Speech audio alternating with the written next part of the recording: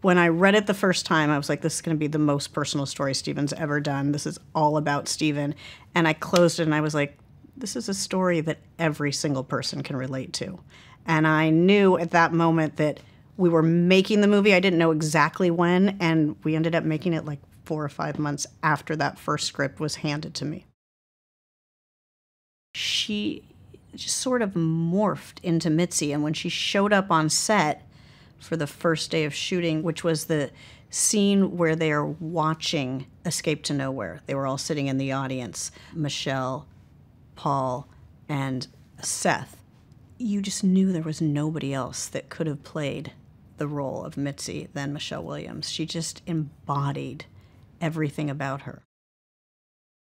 She does a lot of research. She asked very early on, she said to Steven, I need everything I can get my hands on that reminds me of your mother. I would like to have videos, I'd love to have photographs, I'd love to have voice recordings, movies that she loved, songs that she loved, music that she loved to play, anything that can make me feel more and more like your mother. And so we had dedicated iPads that we gave to her and Paul so that they could reference and research and, immerse themselves into playing these characters.